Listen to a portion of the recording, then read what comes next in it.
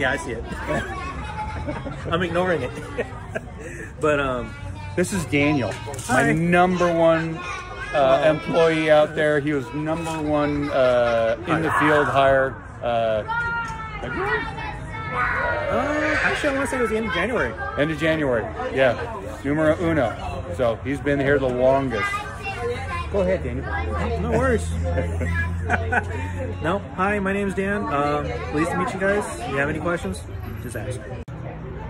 So now you can ask me. So this is Daniel again, and we're talking about he's looking to do a lot of sales for Turner Building.